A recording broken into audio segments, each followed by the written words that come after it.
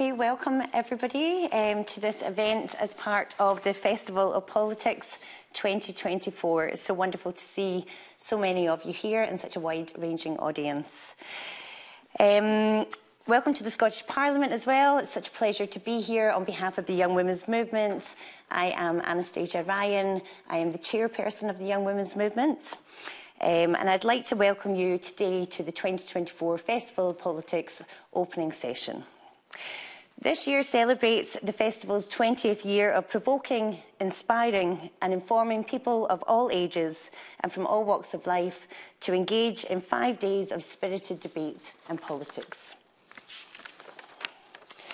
I'm really looking forward to this discussion this morning and hearing everybody's thoughts and views. It's important that everybody is given the opportunity to contribute, even where there may be differences of opinion. So just as a reminder that where there are conflicts or conflicting ideas, that we treat one another with respect.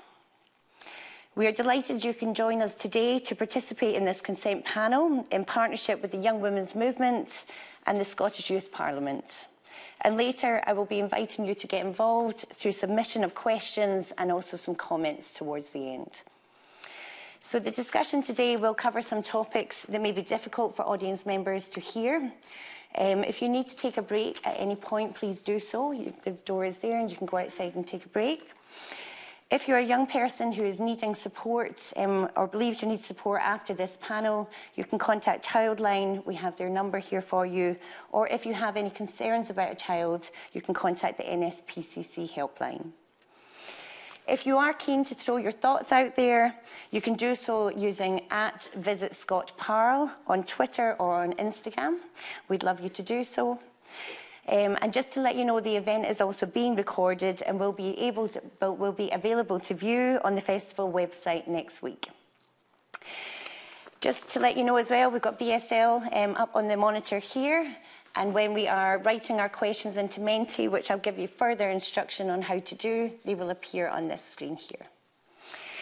Okay, so I am very pleased to be joined here today by Professor Kirsten Mitchell, Tia Hepplewhite, and Christy Donovan. So Professor Kirsten Mitchell leads a programme of research at the University of Glasgow on social relationships and health. Tia Hepplewhite and Christy Donovan have been members of Bold Girls Ken, a partnership project between NSPCC and the Young Women's Movement, since 2022. So Bold Girls Ken is a youth-led campaign on consent which aims to educate young people to know what consent is, both on and offline, and to ensure that young people get realistic and appropriate information around consent and ensure that they know where to go for help when it's needed. This forms part of a national and a regional campaign called Young Women Know, designed to tackle unhealthy relationships and peer sexual abuse through peer-led campaigns. There will be an opportunity to ask questions from the audience via Menti, and views can be put to the panellists for answering and for comment. However, if I may start with some questions that we have prepared for the session today. So firstly, and probably coming to you first, Kirsten, do you think the current Scottish curriculum adequately covers the issue of consent? I would say yes, and when I say yes, I'm thinking of the RSHP resource that's available online.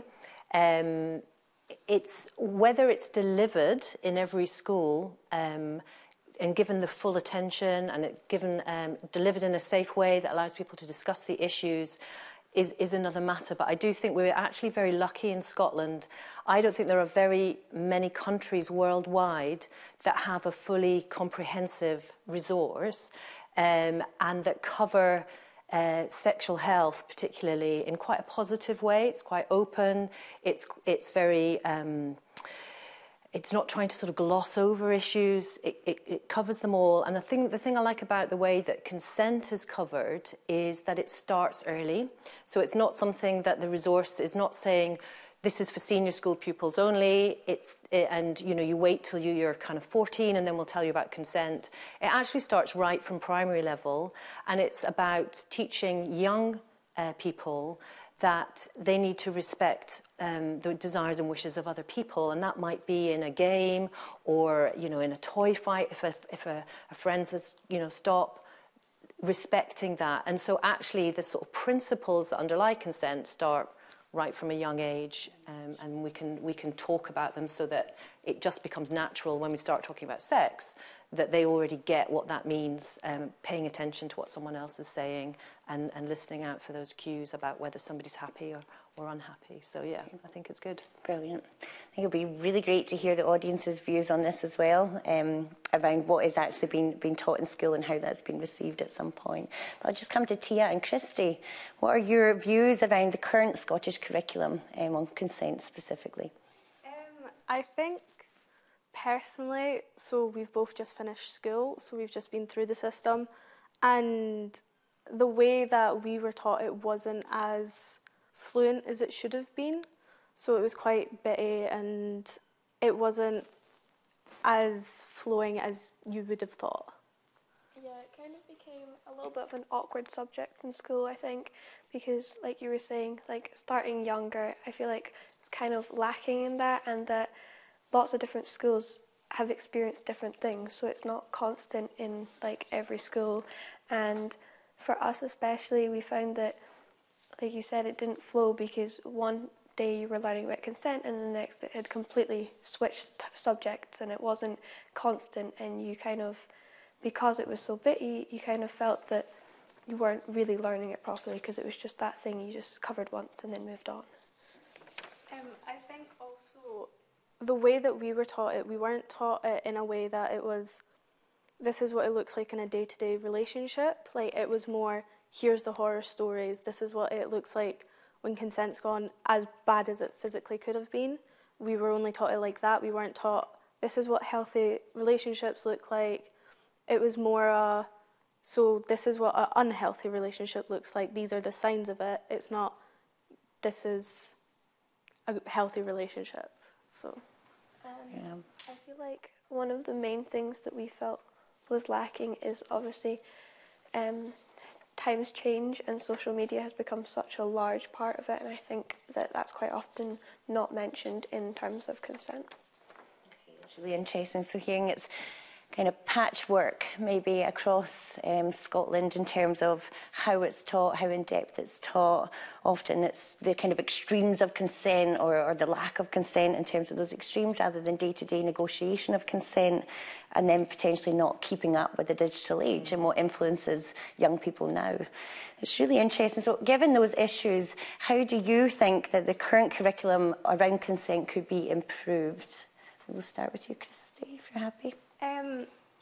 So the way that, like, we've had discussions about this through both Girls Can and the Young Women Know, we kind of thought that the way that they could make it the best is bring it up in other classes. Like, don't keep it to this is purely for PSE and that is it.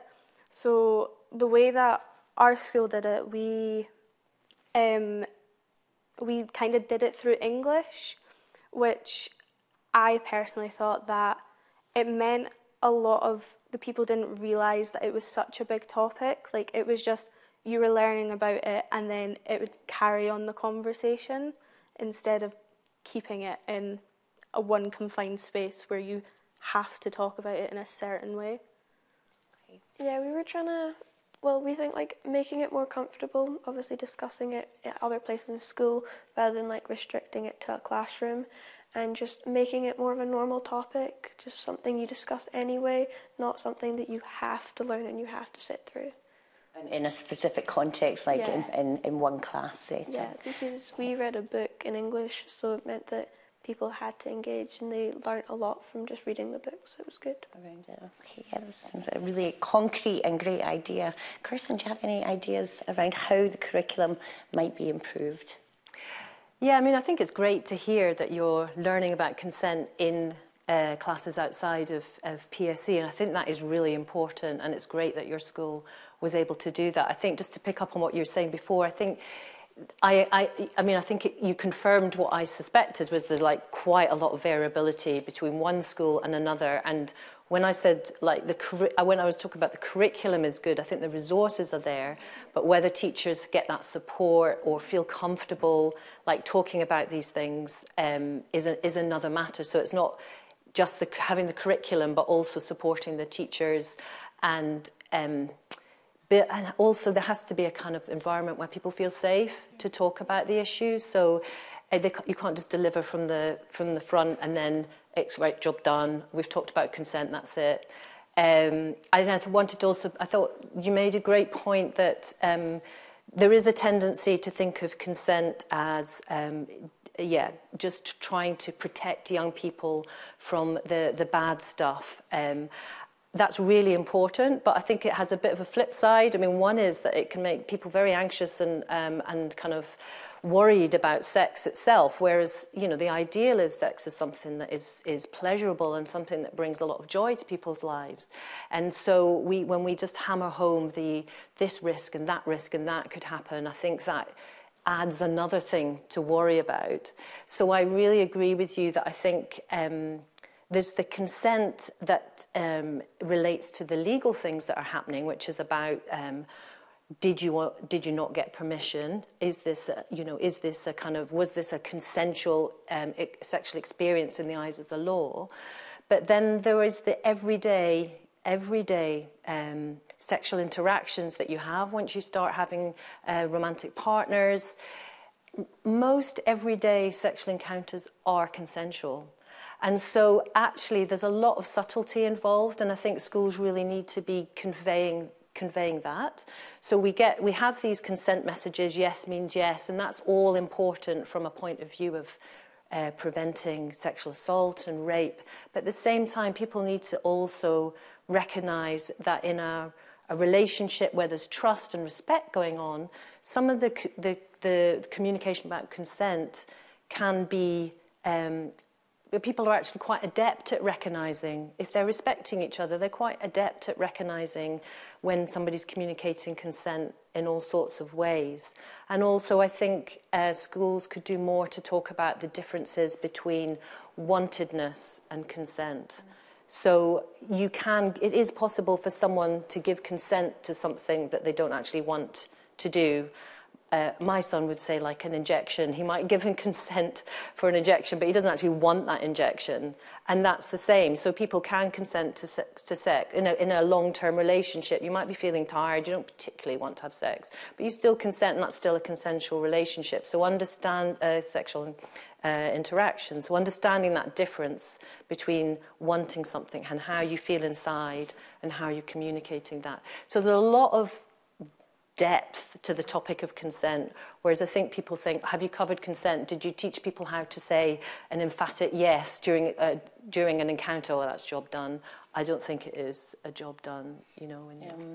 I'm hearing there's a lot of kind of nuance within the topic of consent, but also our day-to-day interactions and how that might play out within them. I wonder sometimes in schools whether there's a time restriction, but as you say, with teachers in terms of training, but also comfortability in terms of having these conversations with pupils as well.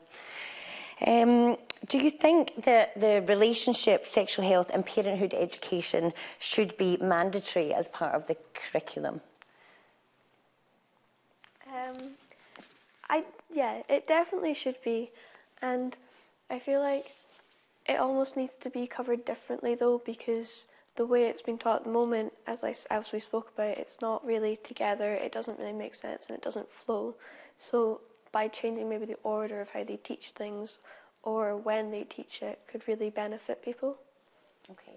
Yeah, I think that was a point that we often almost got annoyed about in school. It was almost like we were getting taught it at the wrong time, or it was just a box they had to tick and that was it. So I think it is a definite yes, it needs to be taught in school. But I also think it needs to be taught in more of a relatable way, instead of this is what we have to talk about and this is when we have to talk about it, or just we'll throw it in there and we'll throw it in there, we've got some spare time, because that's what it often felt like, at least for us. Okay. It's really interesting. Kirsten, any further thoughts on whether it should be mandatory within all schools? I do think it should be, and I think the reason to have it mandatory is more important now than ever, because I think young people are always going to be curious about sex. They'll have questions, they want to know answers, and if they don't learn it in school, and many young people aren't, it's difficult to talk to parents, then young people find ways to get information, and so now that information is just on the internet, but not all of it is right or helpful or healthy, and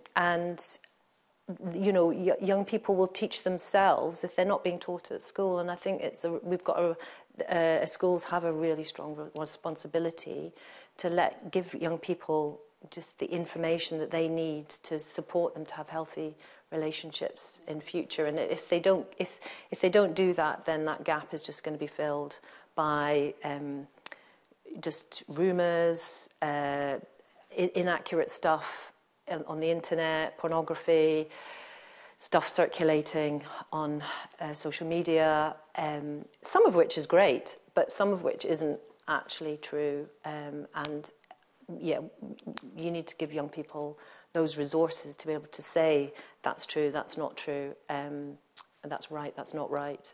So yeah, it's a really big responsibility, I'd say, now more than ever. And like we were talking earlier, in terms of, I guess, social media influencers, by entrusting social media platforms and other resources, how do we know that that's completely accurate and it's not kind of biased or one-sided as well? Okay, brilliant. So I think in terms of the current curriculum around consent, and at the Young Women's Movement, we champion kind of co-creation and co-design with young women on everything that we do. And I know that was a big part of this partnership with NSPCC as well. I'd be really interested to know from all of you, but maybe starting with Tia and Christy, why do you think it's important that young people's voices are central in these discussions around consent? I think it's just kind of, we know what we've missed out, like, especially now, the age that we are, we've kind of seen the gaps that we've needed, like we've needed to be filled in. So I don't know, it makes sense to ask the people who have just been taught it, instead of people who are trying their best but aren't in that situation.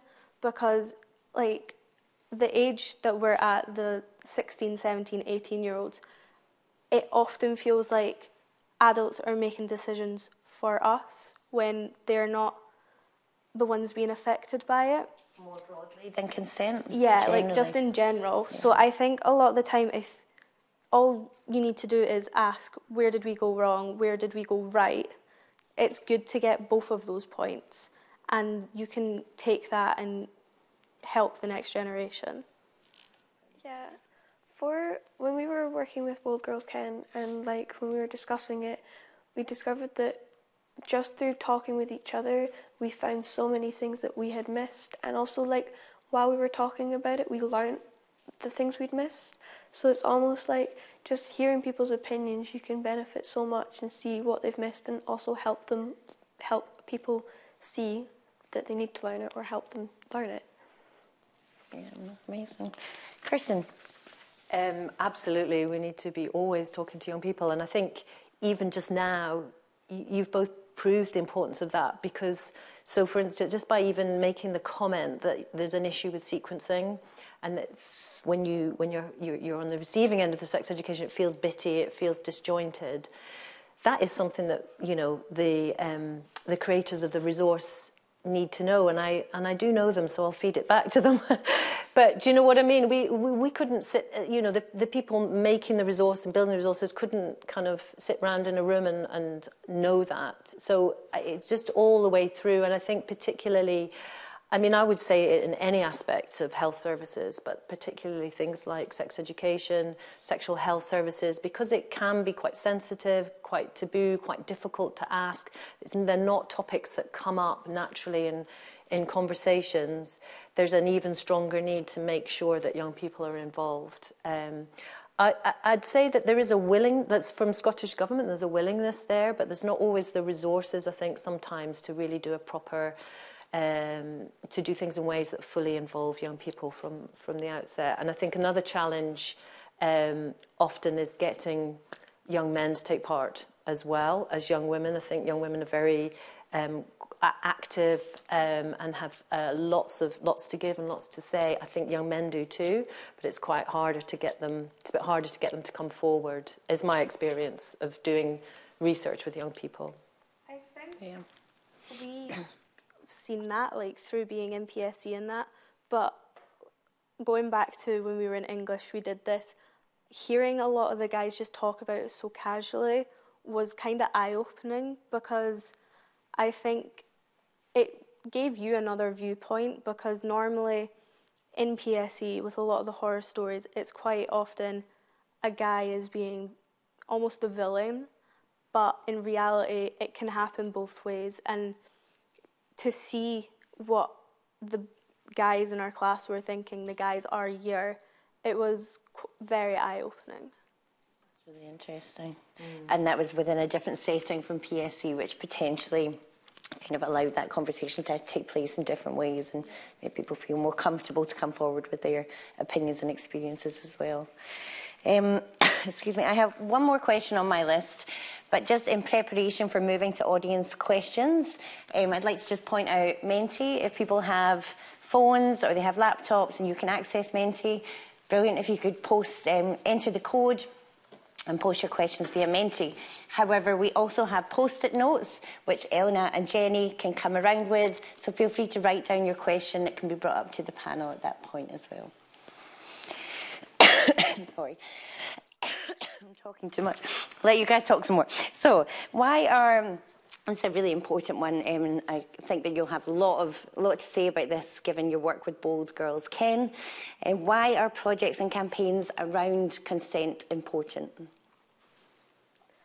Well, for the starters, like we've touched on, having the discussion, having campaigns and stuff has allowed us to see what we're missing out on and what we want to talk about. And I think mainly for us, for our campaign, a large part of it was making sure that consent wasn't a taboo subject and changing it, because at the moment it is.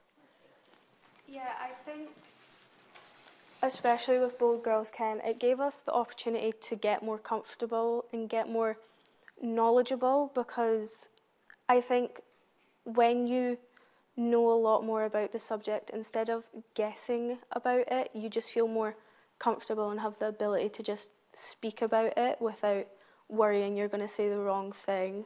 But I think as well, with our campaign, the group of girls we had was so understanding, but we also came up with a lot of safe space agreements. We had our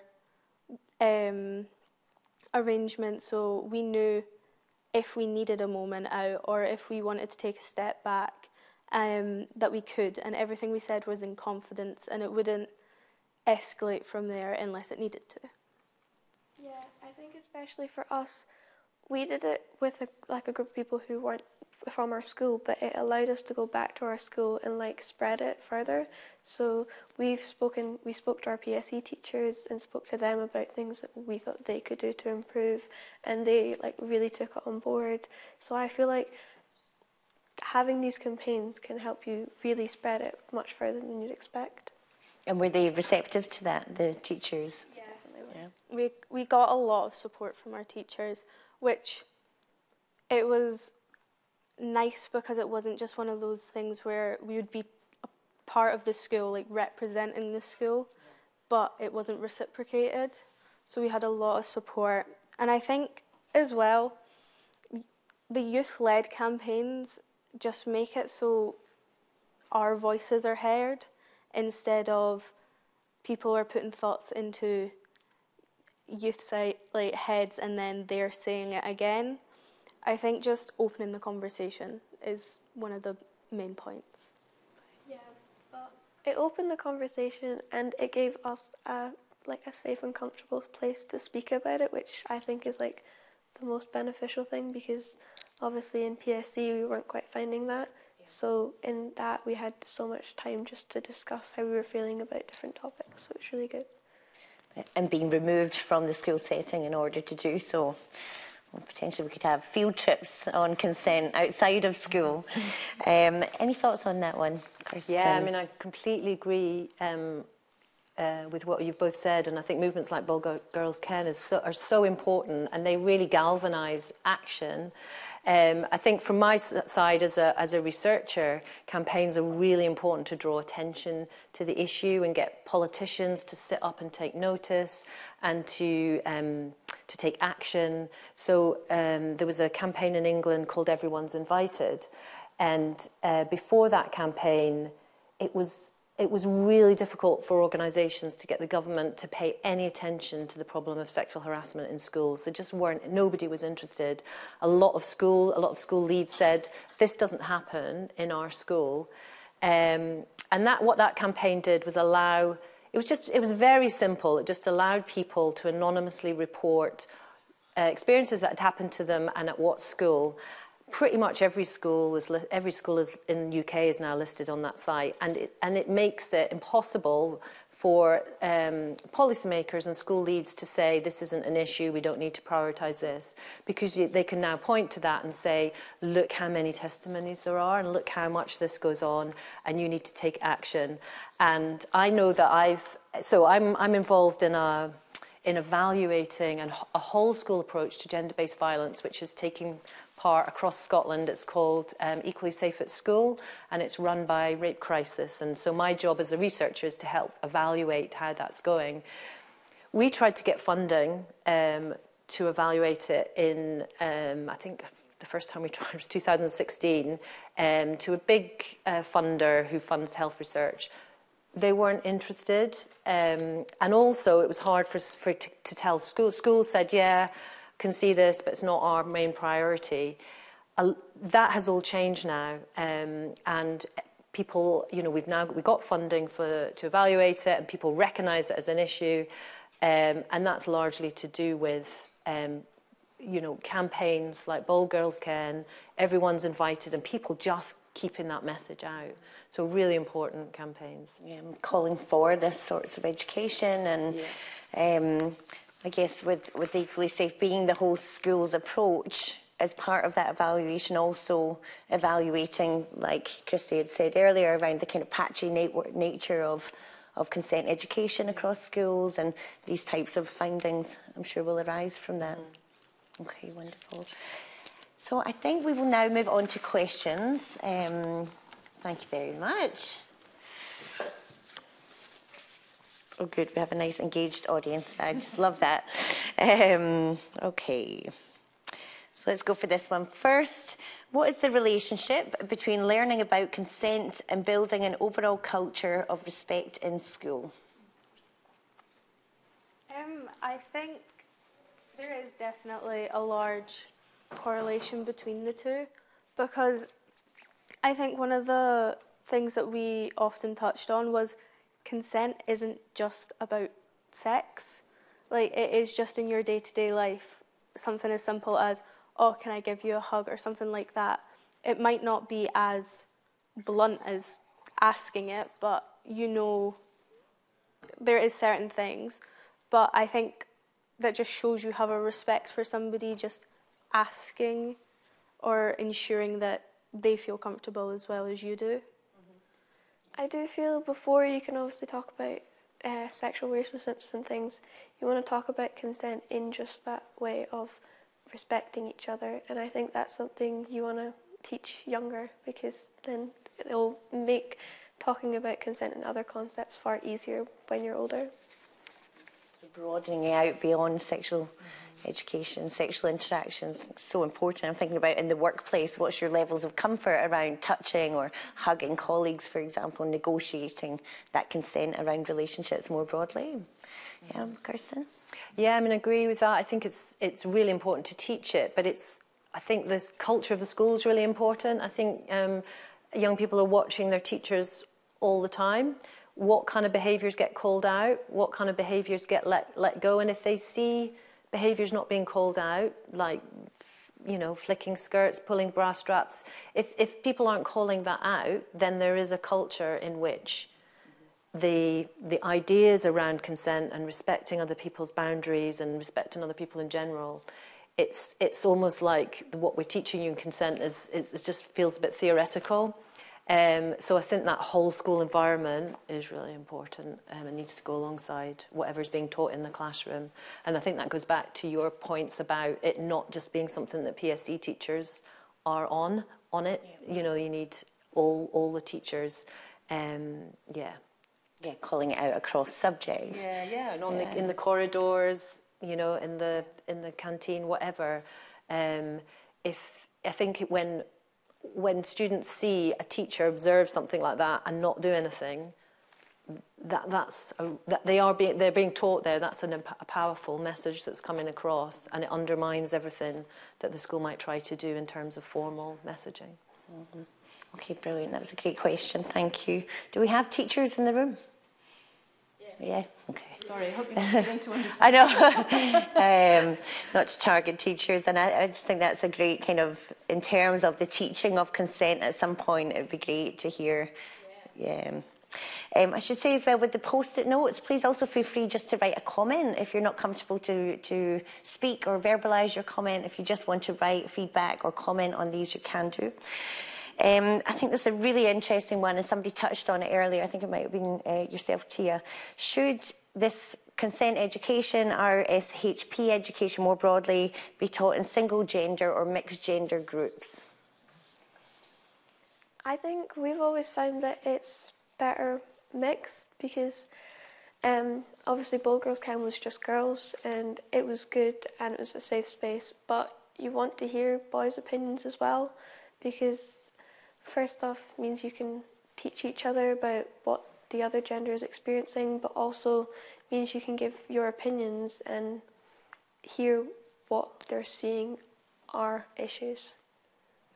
Yeah, I think it's a lot to do with opening each other's eyes, because a lot of the time when you're speaking in a group of girls, or I don't know about boys, but when we speak in a group of girls, a lot of the time you unconsciously back each other up when it comes to a lot of things. So I think hearing a guy say it in a different way or see it in a different way it gives you a different viewpoint to understand where it's coming from.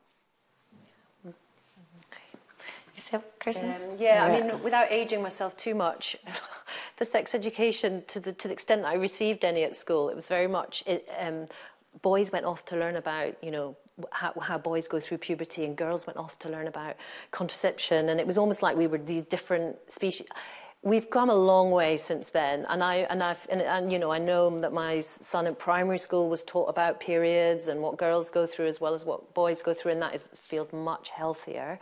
So I think generally, and I really agree with you that you can get different viewpoints and different hearing the other side, and I think we need to be careful to bring boys with us as champions of consent and equality, and because we need to avoid them feeling like they're under siege because they're always seen as the ones, the perpetrators or whatever. So we need to be in it together. However, I would say there are times when a single gender group can be helpful depending on a topic.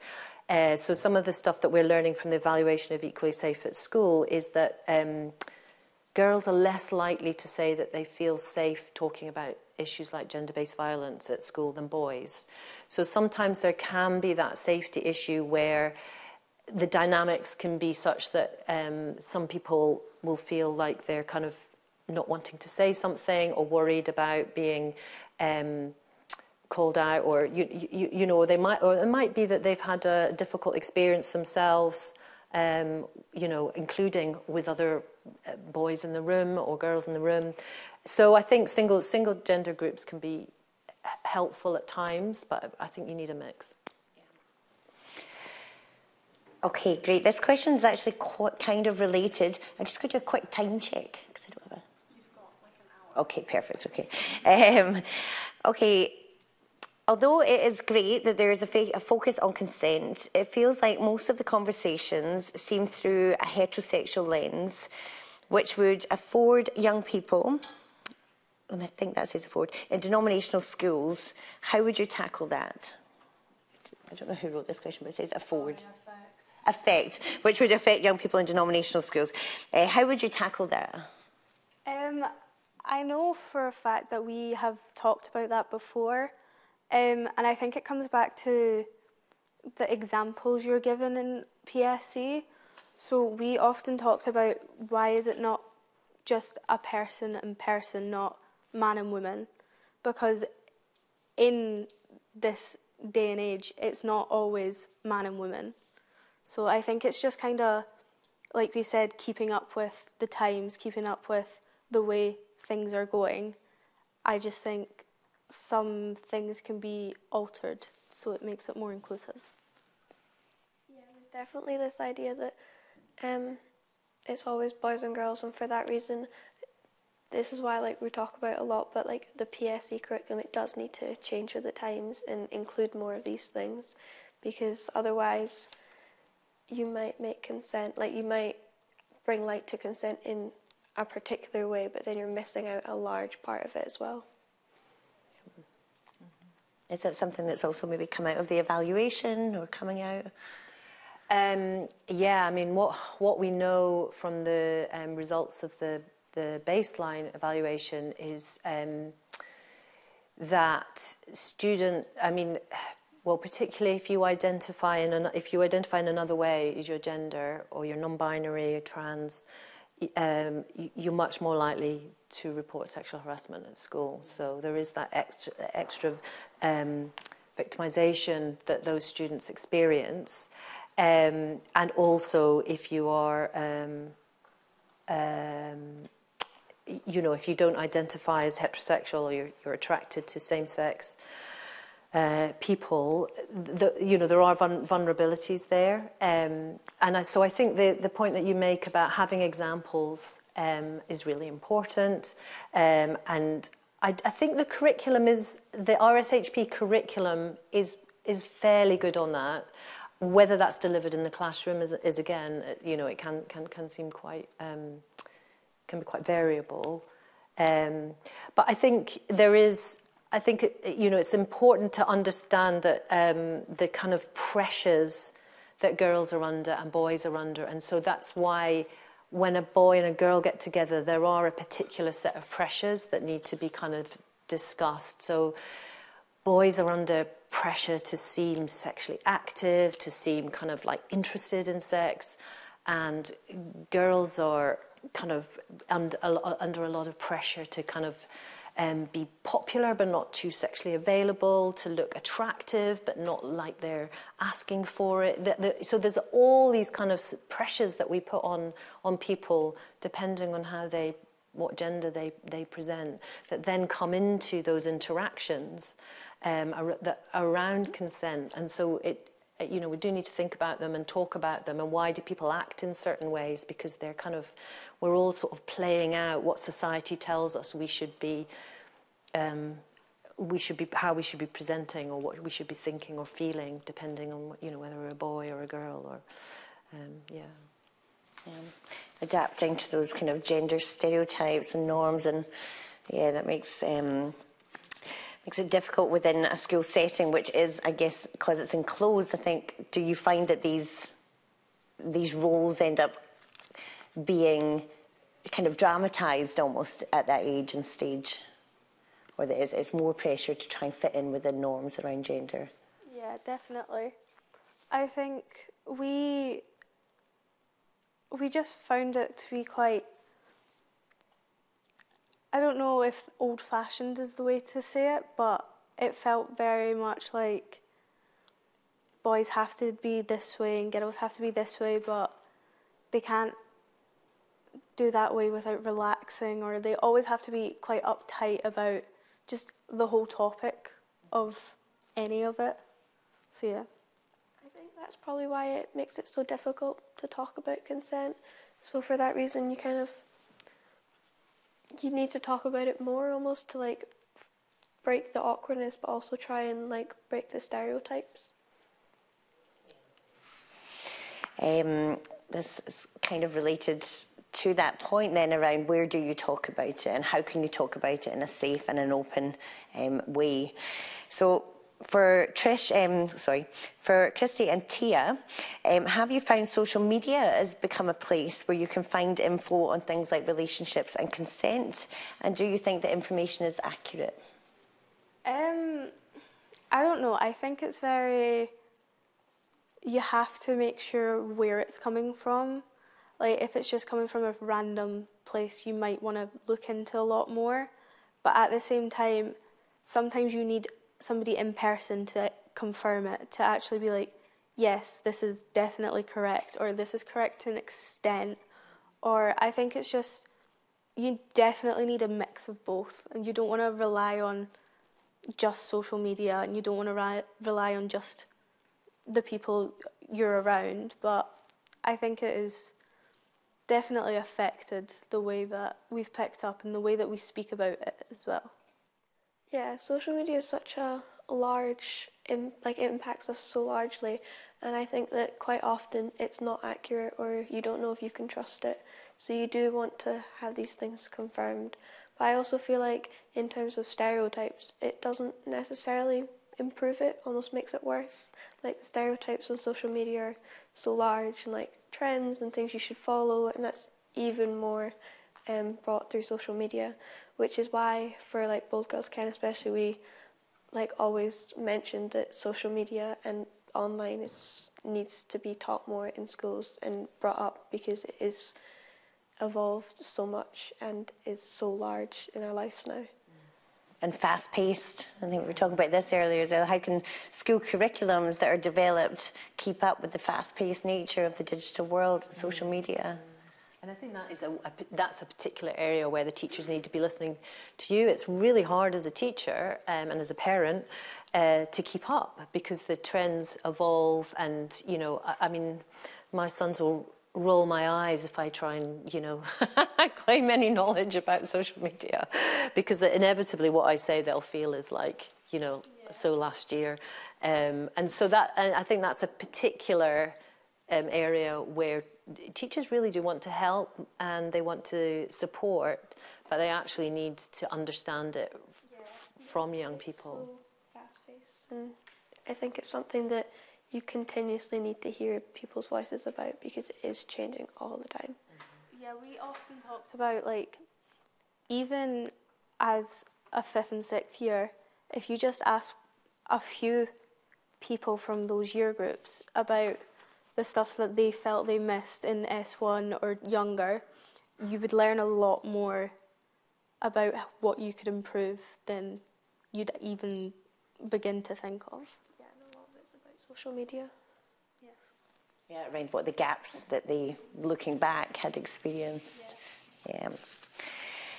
Okay, moving away from schools being a place in which consent is taught, in what way do you think the wider society could have an impact, e.g. youth work or third sector organisations, in terms of supporting conversations on consent? Is there a role out with the school? We'll come to maybe Christy. I think it's just one of those things where it's back to consent as a taboo subject, but if you just make it less of a taboo subject, then everyone can be part of it. Like, at the end of the day, the conversations can be started at school, but you can take them away and you can carry on the conversations, which is the main point. Yeah, we were talking about that for Bold Girls Can, because obviously in our campaign we're talking about where outside of schools we can try and spread this message and how, and I think there's a lot of, you know, putting posters up everywhere, like our leaflets. It can, like, the conversation can be started anywhere, so it's just a matter of making sure that people realise that, because I think at the moment it's very much we don't want to talk about that, that's awkward, that, yeah. I think it just comes back to a willingness to actually talk about it and actually listen to people's different viewpoints on it, because not everybody has the same experiences. So. I'd agree. I think there are sometimes really well-handled stories in TV programs. Like, I think there's an episode of Netflix series Sex Education that handles a non-consensual experience on a bus. Does it really sensitively, really brings out what it was like for the girl and the sort of complexity of how she felt about it. And yeah, so actually just being able to refer back to those kinds of experiences are really helpful. And I think, you know, it's on the news a lot, and so that is a sort of natural way to spark conversations as well. But partly about sometimes you just... so there'll be a news event. I can't remember there was a news event recently, and then some police commissioner gets up and says something that's extremely victim blaming, and then the next day loses their job. So, rightly. So that sort of thing can kind of generate conversations there around particular events. Yeah. And I guess having the opposite effect, I'm thinking around kind of like big films or Netflix series that have been heavily criticised around not handling these topics well. It's still a way, I guess, of inciting that conversation out with the school setting. Mm-hmm. I personally wish more of the conversation was about communication and respect. Because I do worry slightly that the focus, you know, it's in the news and it all becomes quite heavy, and it's all about the negative things. And yeah, I think in the day-to-day lives, we need to be kind of we need the kind of skills that we need to all be learning is how to respect other people, how to know that we're being respected ourselves or not, and just how to communicate about sensitive things, including sex. And so that's the thing that I wish there was more conversation about. Because It's really interesting. Interested to hear your thoughts on that. Should we be moving away from the language of just consent towards communication, respect? I think consent starts with respect. Like, if you're respecting somebody, you understand that their consent is important. So I think that's one of the things you just need to look at and take a step back and look at the bigger picture. It's not just this one tiny part of it. It's just how to be a decent human being at the end of the day. Yeah, I'd 100% agree with what you said. They need to make it look more in the positive, look at all the ways that you can be respectful and you can give consent instead of all the focus on the bad things that happen. I was thinking could that shift it from then this idea that consent is black and white, and that consent is, or what you were saying earlier, Christy, around often being taught the most extreme examples of consent not being given as well. Mm-hmm. Yeah, that's really interesting. I wonder if this is potentially from somebody in the room who is either a teacher or somebody who's also a fellow researcher in this area, because they have done some research into RSHB education this year, and young people use words such as boring and vague to describe content. I guess, is that something you would agree with, Christy and Tia? But also, what could change this? Any thoughts or ideas, suggestions? I think a large part of that is talking to the pupils, getting their opinions, because obviously we talked about like getting their opinions on things they feel they've missed, but also they will be the ones who know how they can be taught, so getting ideas from them on how they will benefit and what would make them feel like engaging more could be beneficial and really help with the whole it's boring. Yeah, I think I could find myself agreeing with that. Like, oftentimes it can just be a bit like, we've got PSE, whatever the teacher's saying, yeah, sure, whatever, we'll move on now, is what it often felt like. But I think that also had a lot to do with, sometimes it felt the people that were teaching it weren't really, they were more ticking the box than actually sitting down, learning, having a discussion, And I think it's one of those things where it could be sometimes learning it, the way that it was taught was often like, it felt like you were going to have an exam at the end of the year, so you had to learn these things, but you don't. It is just this is information you need to know, you need to be engaging in it. So even something as simple as making it just slightly less formal and slightly more just a conversation. Like, yeah, obviously they do need to say certain things, but like making it more of a chat, making it more of a, we're comfortable to talk about this, we shouldn't be straying away from it. Yeah, I definitely feel if they need to make the PSE class a safe space, more of a conversation. Like what we did for Boys Girls Can was not boring. It was more of a sit-down discussion, and it meant that people engaged and they wanted to talk about it, whereas at the moment PSE feels like we have to listen. And I, like from my PSE class especially, I felt like the class didn't engage, and that made it difficult. They didn't speak, they just got spoken at. So it does need to be made more of a conversation. Okay.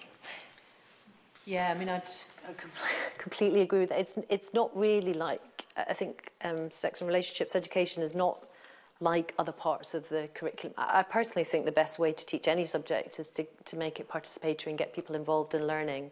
But particularly, I think these topics, because they are so personal and people's individual experiences actually really matter. I mean, you can learn, say, I'm randomly picking geography, I don't know why, regardless of, your own personal experience. But when we talk about something like sex and consent, everyone's coming from their own experience, whether it's from a household where these issues aren't discussed, it may be from a history of trauma, and that includes for the teachers. And I think it's a big ask, to be honest, for teachers to just, moving through the topic, sex and consent is just like any other topic, because actually that teacher themselves may have grown up with all sorts of myths or shame or bad experiences that make it really hard and awkward for them to talk about it. And so I think if you're feeling like that yourself, then you withdraw into that, just let me get this lesson plan out, let's finish. So if we had the resources, I think just extra time with teachers on helping them actually think about who it is that they are coming to the topic. And I think the resources are there online for lots of participation and discussion groups. And so it's maybe also about young people saying to their teachers, have you seen that these resources are here? Can we do that? Can we have this discussion? They're all there. You can just click on rshb.scot and they're all there. So maybe just that's maybe a campaign strategy. Just, including, nice to come on to this actually, because including the Bold Girls Ken resources, which are also available on the RSHB website.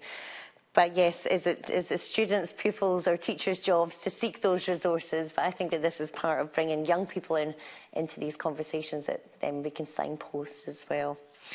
In light of not wanting the teacher to feel too directed at, is there anything you wanted to say briefly on that point? I think it's so challenging because whenever you look at, I'm from a modern studies background, so I have studied, I studied all of those things at uni, came into a school with the idea of teaching that. I think in a structural level in a school, it's different in different schools, but your PSE teachers are generally what was known as a guidance teacher, and over the course of years, I think that job has expanded out massively.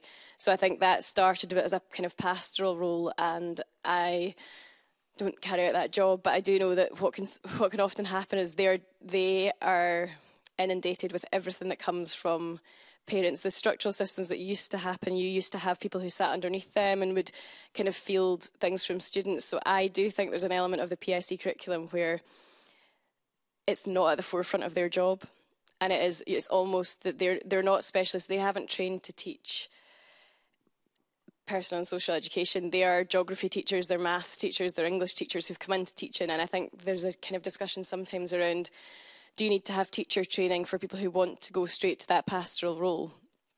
Or do you have people coming in who maybe do a few years in PE and then they end up teaching PSE, and again, it's not their specialism.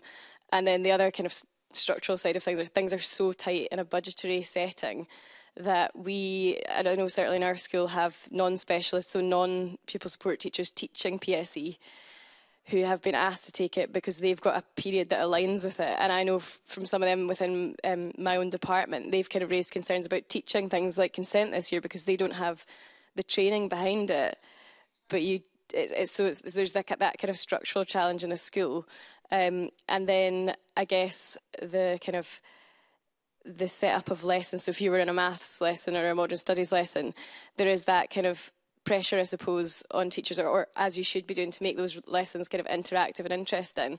And I just don't think that's really as expanded to PSE in the same way. So because other subjects are results driven, we would have meetings about the way that you're delivering things. And I do think there's that tick box. In a fifth year, you've got to get through UCAS applications, consent, vaping, drugs, alcohol. There probably is, and when you count the amount of weeks in a school year, it ends up being a tick box exercise. So there are a lot of challenges, and I think it probably starts from a kind of longer term rethinking how you filter people into pupil support, and allowing them, if they want to do a teacher training, loads of people come in and they know they only want to do a few years before they become a guidance teacher.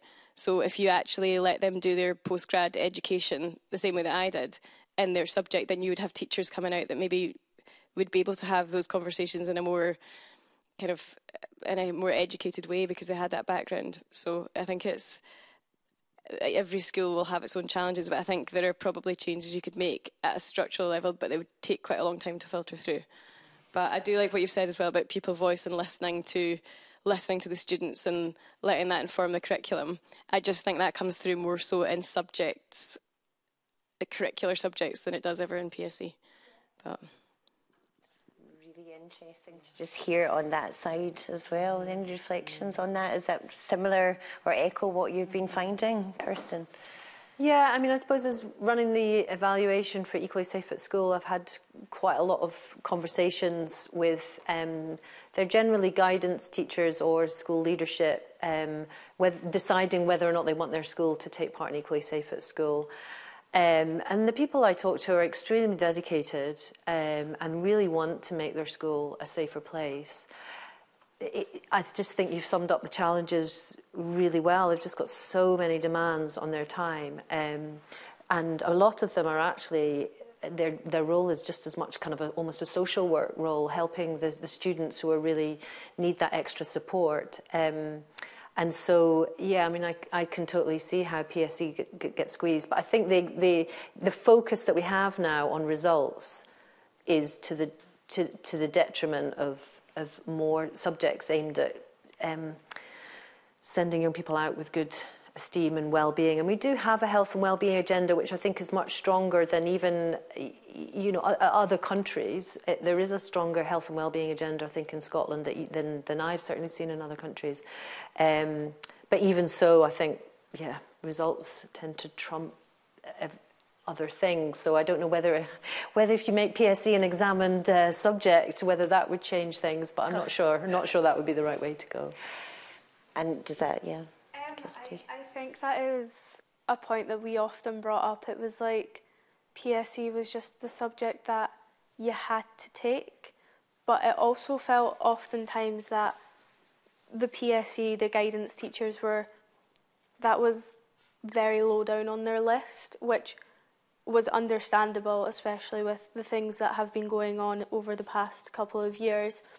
But it just felt quite like, unless you had a flashing problem, you were just kind of, we'll do it when we can, if we can. Here's what we have to do. This is the box we've ticked. Because we often found that one week we could be doing something about consent, and then the next week we were doing stuff about taxes. And it was like, where was the flow? Where did that link into each other? And even that just would help with engagement, like just having it slightly more, here's the flow of the year, instead of a week before exams, here's stuff that we have missed out from the year, let's go. Yeah, like we definitely saw the challenges because like for us, everyone in our year had PSE at the same time. So it did mean that all the guidance teachers were meant to be teaching, which made it difficult because then if guidance were needed, they were having to be taken away from teaching our classes. So it is really challenging, and like I think we see that. So like almost like if we can like see how to change the curriculum and the order in which it's taught, it might benefit them and help them to be able to know, right, okay, we can just do that now, and they don't have to then like go, oh, how can I teach this better? How can I order it better? So, yeah. And make it more interactive and everything else that the suggestions have come up. Okay, just say which one. I think it's an important one and an important conversation more broadly, and it was touched on earlier by you, Kirsten, the disconnect potentially between what parents are teaching and conversing around consent with what educators are. Do you think that might have an impact on student engagement and learning? And if so, what could be done to improve this? Should we bring the parents into the classroom for PSE? Or? It's very difficult. I think schools play a really important role in getting across values around equality and respect, and not all students who come to school come from homes where those are the values, and I think some of the teachers I've been speaking to more recently said that they noticed that an effect over the pandemic because of PSE stopped and, alongside everything else. But I think that particularly, was one of the things that got dropped, and students weren't coming into the school environment where those cultures were so not just in the teaching, but in the values.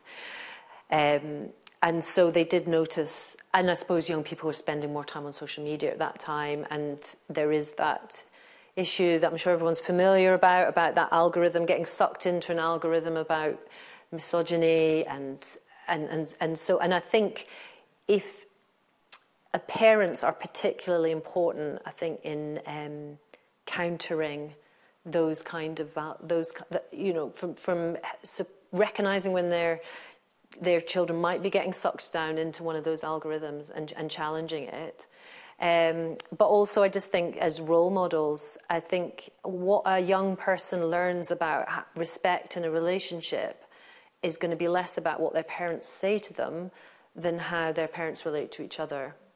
And so that sort of sets the blueprint. So I actually think the most important thing that parents can do is show each other respect. Those kind of values go in. Maybe offset some of the misogyny, for example, algorithms on social media, etc.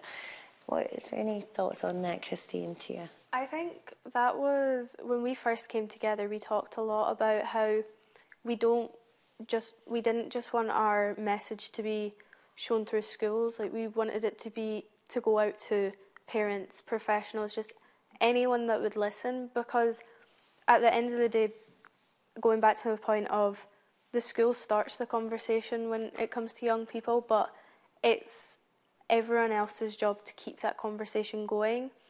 But I also think there is a lot to do with the generational gap, where it was the way that a lot of parents were taught it in complete opposite rights and respects to how we're doing it, and they were a lot more, this is wrong, this is right, this is like a lot more black and white than how a lot of people have been taught it in recent years.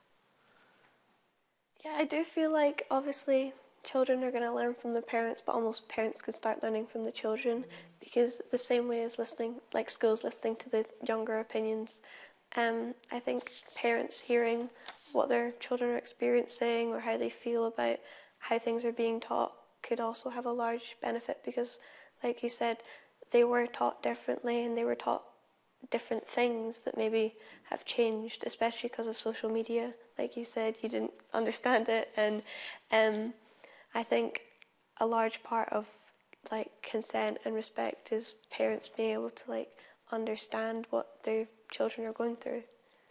It's kind of two-way, yeah. Sorry to add to that, I think that consent is a particularly important because most parents were not taught about consent. It's really recent.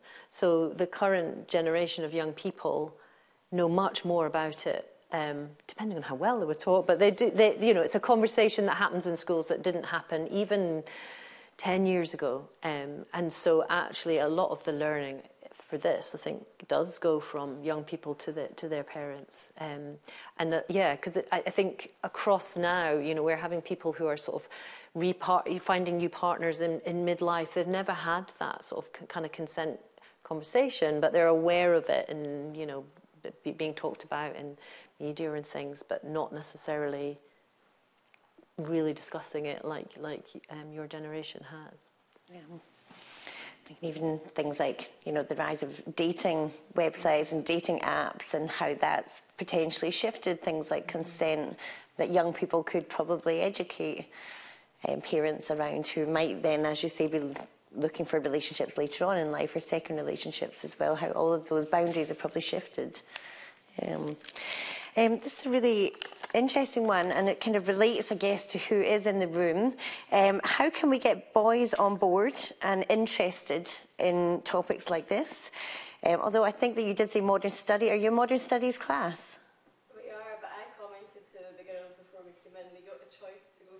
They got the choice out of the 3 panels, and I did make past comment, and you've heard me say this before, but this is who chose to come to the consent one. And we do have boys with us, but they're in the games development or whatever that one is, which is great. But yeah, it's kind of telling, I suppose, in terms of the interest. And we do see that it's not, as a subject, the classes are pretty split. So we've got about half boys, half girls with us today. But I think the interest in it kind of depends on... Yeah, well, so this question is really fitting then. How do we, and maybe if there are people in the room who have this experience that they want to share, but this one's particularly directed at yourself, Kirsten. Obviously, the audience being largely female, are boys not here because they don't think it affects them or because they think that they already know this stuff? It's really interesting. It's something I think about a lot. I have 3 boys, and they're absolutely fantastic. And so I do talk to them about it because I think they all have a good understanding of consent. And the older 2 are now in relationships, and I see them being respectful, and I see them doing things that when I was young just weren't part of the scene. So my eldest was talking about how if they're going out clubbing as a group, they'll be looking out for each other, and if someone goes to the bathroom, they'll be covering the drink, or they're looking out for everyone in the group. And I think that's a sort of consciousness that wasn't there certainly, back in my day. But equally, I haven't seen any of them kind of get stuck in the issues. I think it does come. I think when you are, there's a kind of, I think, the issues. It is young women who are more often victims. It is something that they have to think about more. They can't always take their safety for granted, and so they and there are lots of situations in which they feel unsafe. So it is, and when you are in that situation where it can't be assumed, those things can't be assumed, you do think about it more, and you are more motivated, and you are more wanting to try and address this. I think for boys, it can feel a more maybe exposing. It's maybe seen as not cool to be. They're very. Everyone's concerned. When you're going through high school about your reputation management, and you don't really want to do anything that's going to mark you out as doing something different. And for boys to get involved in issues like this, that does mark them out as being more different from other boys than it does for a girl to take part versus other girls. So I think it is an extra step. I also think boys can be a bit later than girls in kind of gaining the confidence to get to get into activism or to really start to sort of engage in these issues, but it can come, and I think what we need to do is getting them on board as champions. And I mean, I always encourage, I do encourage my boys to call themselves feminists. I think that's, and they do. And I think that's really important, because the people recognising that feminism isn't just something that women call themselves. If you are interested in equal rights, then that's you're a feminist, and really owning that term. Those kinds of small things can really help. Call them, my favourite expression is like, call them in, don't call them out. And I know I also raised 3 young boys, the eldest kind of going through some of this early education and feeling a sense of going into these situations as if he's going to be the target almost. And I guess, within those contexts, trying to bring boys into those conversations and champion these issues as well would be important. I guess on the other hand, and this is a really pertinent question, it is estimated that 1 in 3 girls in school have experienced sexual harassment or violence. So how do you navigate consent education delivery when students may have experienced this from their peers within that class setting? We'll start with... I think it's back to make a safe space, make it comfortable, make it so you know that you can step out if you need to without feeling judged, and you know that there'll be support if you do step out and you do want to talk. But at the same time, finding a way where people can express these concerns without them having to feel like all the pressure or all eyes are on them. I think it's a way of almost finding a balance between speaking out but feeling like you're still safe at the same time. Yeah, I also, having the opportunity to, maybe not personally, but just like a general broad thing of discussing how, like, experiences, and also, like, as we said before, like, having that mixed boys and girls, so that almost you can talk to the boys about things maybe they don't realise isn't right, and I think we found that, like, boys in our school, they're, like, willing to speak about it, but maybe they don't realise what it is or how it affects them. So I think having this discussion and being able to communicate in groups of both boys and girls is really important. Kirsten? Yeah, I mean, it's really tricky because quite often incidents of sexual harassment do occur within friendship groups, and they can be so hard to respond to. And I think just being aware that those dynamics might exist in the classroom, and just maybe to talk about something that's adjacent to that but slightly different. I think supporting schools and how they respond to incidents of sexual harassment is really important, because I think that how those incidents are managed gets around a school. Sometimes the information isn't always accurate, but that then affects how confident other people feel to come forward.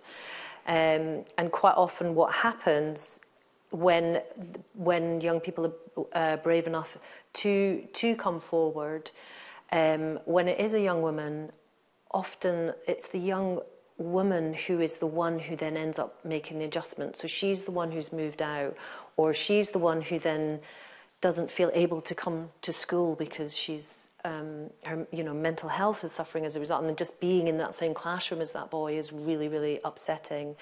And sometimes there aren't any consequences for the boy; they just continue. So I think it's really important in how that schools are able to respond to those situations really sensitively, manage the confidentiality of the people involved, get all sides of the story, but make sure that it's not the young woman coming forward who ends up then getting the additional consequences in addition to what they've already experienced. So. Okay, brilliant. Okay, we have 2 questions left, and I've got 1 to save, so we'll do this one. What, if there was kind of one thing that you would like educators to know or to do about educational consent, what would it be? I think making it less of a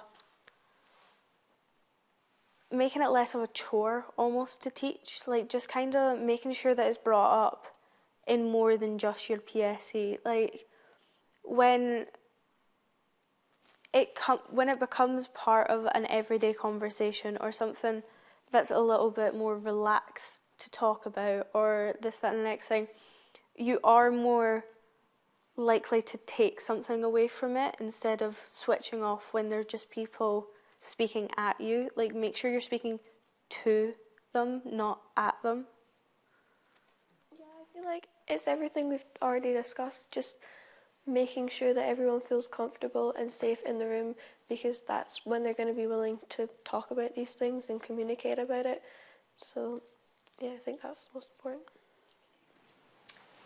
I think I'd probably go back to a few things that I've said before around framing it positively and seeing it as something that it's a negotiation, it's a process, it's mutual, it's around being with somebody and behaving with each other because you're respecting them and you're wanting to have a good time together.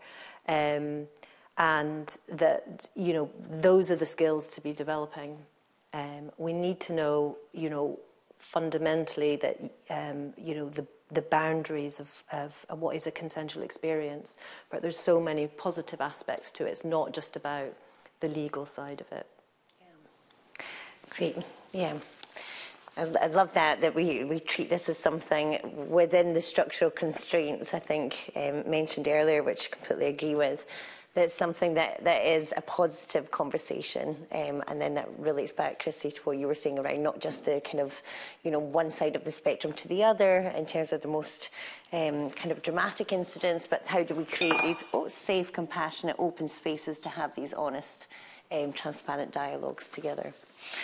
Okay, brilliant. We have one final question that I really would like to ask, but before I do, and I think it's an opportune time to ask it, before I do, I just want to give the panellists a final opportunity to give any reflections or to sum up the discussion, and we could just maybe go back the way. Some or key takeaways from the discussion for you, or that you would like the audience to take away from today. It's been a real pleasure to be sharing the stage with you. I think you are what gives us all hope, for the next generation, just the courage that it takes to set up something like Bold Girls Can and the influence that you're having in schools and with educators. So just to encourage you to keep going with that, and anyone in the audience who might feel inspired to take up that cause.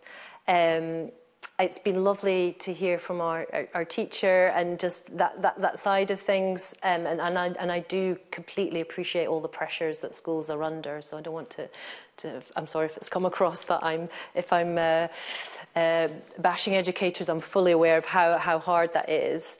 But yeah, I would like to say, if we were to run this again, that we've got we've got a room full of mostly women, and it would be great if we ran it again and we had equal numbers of men and women interested in this topic. I think that would be fantastic. Okay, and Tia? Well, obviously it's not an easy topic, and it's not easy to solve, and it is going to be difficult. Obviously, getting people enthusiastic about it and actually wanting to speak about it is difficult. So I think the main message would be just not to let it be a taboo subject, and just feel confident that you can speak about these things, and that other people are experiencing the same thing. They'll probably want to speak about it as well. And we found that through Bold Girls Can, that there were people who have experienced the same as us, or similar at least. So there are people who want to speak about it, and boys as well. We found they do want to discuss it. They maybe just don't realise. So don't make it a taboo subject. Okay. Yeah, I think that is one of the key points, is just making sure that everyone feels comfortable, but also ask young people. You won't know unless you ask them. See where you feel like people have gone wrong, where they've gone right, what you can learn from, not only what you've done bad, but like what you've done good. Like there is good points in all of our education, but I think it's just realising that we're always adapting, we always need to adapt, but just kind of taking a moment to reflect and actually realise it's not just this is what we need to do, it's something that we should do. Brilliant. Thank you very much. We have one final question, and just in case I don't think we have any politicians in the room today, but hopefully they will watch this back tomorrow. So since we are in the Scottish Parliament, what role do you think MSPs have on the topic of consent? Is there an ask here, a call to action from our members of Parliament? I think it's just the willingness to actually do something about it and to help, even just listen. It's just actually taking the time out of their day to be like, okay, this is what everyone, your day-to-day person is thinking about it, and seeing where they can help and where they can go from there. Yeah, I really just think that obviously politicians are the one who will probably be the most heard, so we really want them to carry on the conversation and talk about it and make people realise that it's not an awkward subject because they're speaking about it to important people. So. Kirsten? Yeah, I mean, I think it's great that we have the Equally Safe strategy that's focusing priorities and resources towards equality and safety across the board. So I guess just to keep up that momentum. There's so much pressure on public spending at the moment, but not to let that drop, just to keep up that focus. Okay, brilliant. Well, let's hope some of our members of Parliament watch this back tomorrow, because they're all very pertinent points. Okay, thank you very much to our panellists for all of your contributions to the event, but also to our engaged audience members who have come along, and to the Young Women's Movement team who have been here in a support role as well, and for all your great work with Bold Women's Ken, alongside our other co-created and co-designed programmes with young people and young women. We must end there, however, but I would like to thank you all for coming along today and making such a big contribution via your questions and engagement. I'd like to just again thank Christy, Tia and Kirsten for coming along and your input and your insights, our partners at the Young Women's Movement and of course at the Scottish Parliament more broadly. If you'd like to know more about the work that Tia and Christy have been involved in through Bold Women's Ken, you can find more information on the Young Women's Movement website. We also have physical copies of resources here for you to take away should you wish to, and we'd be very pleased if you would. And can I also just remind everyone to fill in the survey that you will receive automatically if you booked to come along to today via the Eventbrite link. We also have a few paper copies if you did not. That would be great if you were willing to fill in, probably just as we leave the room. And may I also take this opportunity to remind you that there are more festival events taking place throughout the day, all up until Friday the 23rd of August. These include Sexism in the Workplace taking place at 1 p.m. today. And at 3:30 we have 25 years of the Scottish Parliament, Where Are the Young Women? Plus, we have the Climate Cafe taking place all day today, which is outside here. We can get directions if you ask the Young Women's team to where that is. So I do hope that you're able to stick around and join us at some of those events. And I would just like to finish by thanking you all for being in attendance and your engagement, and a particular thanks to our panellists for joining us and contributing today. So thank you.